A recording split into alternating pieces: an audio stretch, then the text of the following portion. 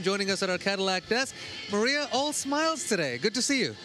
Good to see you too. Well, it was a good win, yes. And you know what's the best thing about it? That it was 2 sets. I missed that feeling.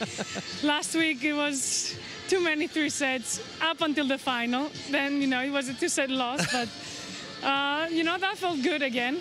You had some battles last week. But first, let's talk about this match here. Hugely different conditions, and the players will lose earlier in Indian Wells. They have some time to get used to the conditions here. You had the least amount of time, but seemed like you adjusted pretty good. Yeah, that was, I think, the toughest thing. I flew on Monday, arrived Monday night here. I was supposed to have a Tuesday off because travel days don't count as off days.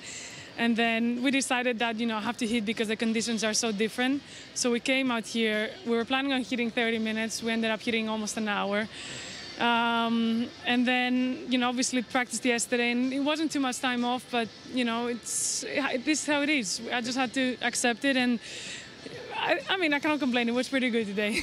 Well, this is how it is. When you're just winning, you're getting into the finals, it's less time to recover. But that's a beautiful thing. Do you prefer the sort of quicker conditions here, or did you prefer it more, the slower conditions in Indian Wells? Well, you know how much I like Indian Wells. That is very true. You cannot throw me under the bus in that. I love Indian Wells. And I mean, the only time I did well here was the year of the bubble, 2021. Other than that, I kept losing, For me, it's the first round, even though, I had a bye. I kept losing. And, I came here this year. I was playing on center court again as the last 2 times. And I was like, oh, no. But things were different this year, which I'm happy about.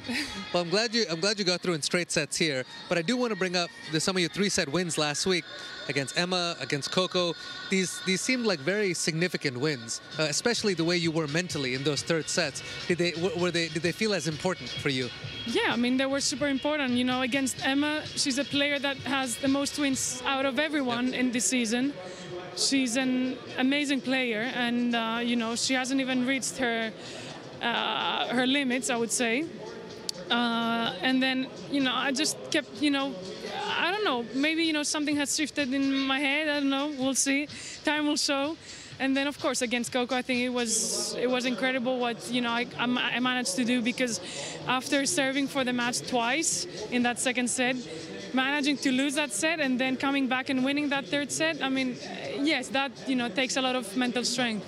A lot of mental strength, yeah. A lot of guts, all sorts of good things happening in the Sakkari game, which we love to see. You're in Miami, great restaurants, great gyms. Have you found a great gym here?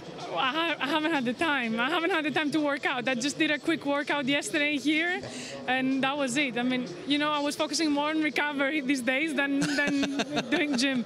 But I'll leave that to you for this week. I got a couple good recs, so I'll give you a couple after. I can recommend restaurants if you want. I mean, probably better than me, but I'll take your recommendations. I'll take your recommendations after. But listen, you look great out there. Keep it rolling and keep smiling. Thank you so much.